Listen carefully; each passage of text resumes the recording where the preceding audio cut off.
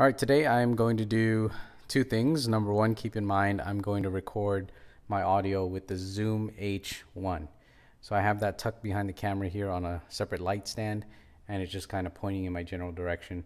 And then number two, I'm going to be talking about the BiGeye, which is the Pro LCD loop from LightCraft Workshop. Some people call them LCW. Now, LightCraft Workshop does a lot of stuff with glass, and their optics and filters are like top notch. So in this loop, you know, you're not going to expect anything less. Some of the cheaper loops that, you know, I pick up overseas or whatever, I don't know if they're really a good quality glass or they might be plastic, but, you know, they are cheaper.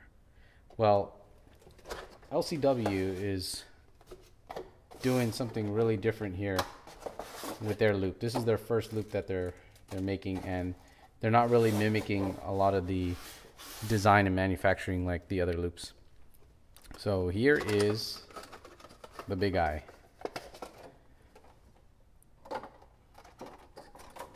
Let me do a shameless plug here. There you go. Keep that there.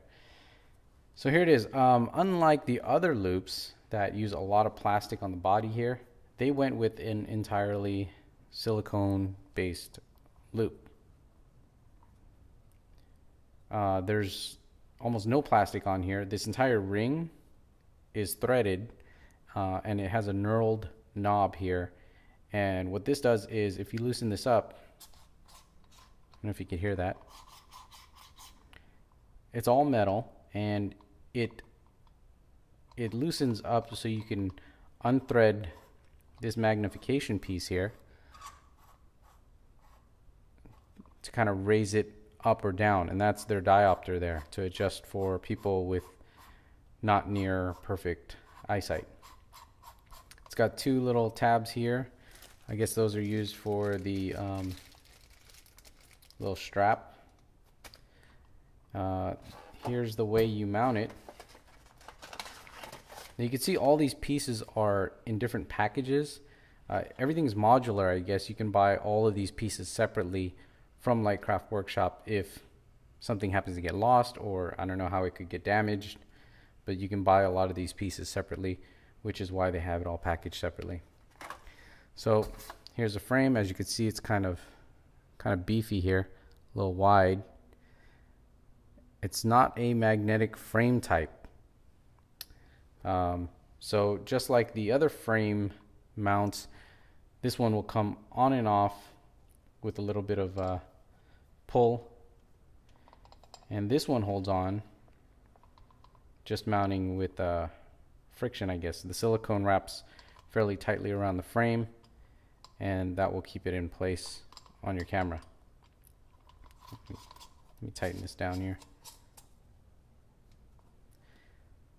So it's got a lot of surface area on this frame. I don't know how it looks over an LCD right now. I haven't mounted one, and my other cameras have the other frame on it right now. So I'll see if I can test this out and see how much area this covers and what the view is, and I'll probably get some of that on later. Another cool thing that is here, part of the full kit, is an optional eye cup.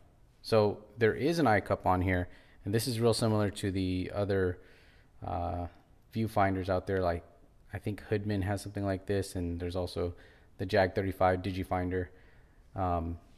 Some people, I think, with glasses say that this is more comfortable than using the eye cup. So you actually have both here. It's on fairly tight, so I don't know if I can get this off. There you go.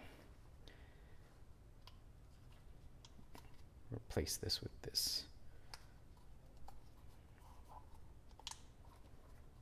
There it is.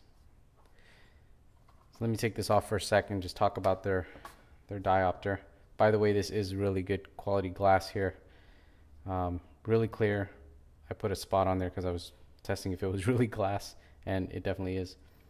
So this metal with the knurled knob and threaded, I don't know, diopter here, that's a really good design. Much better than the Digifinder, which kind of slides up and down, and some people are saying that you'll have to tape that down to keep it from shifting.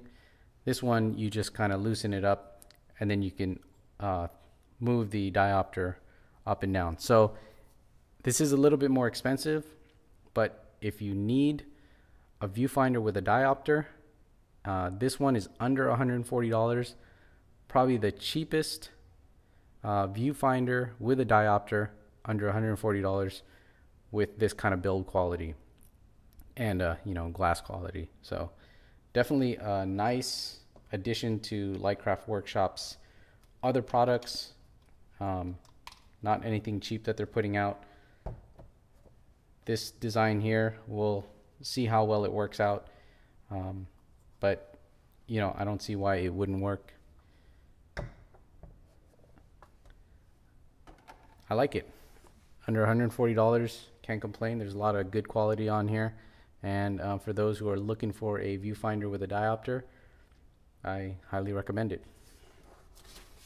That's it.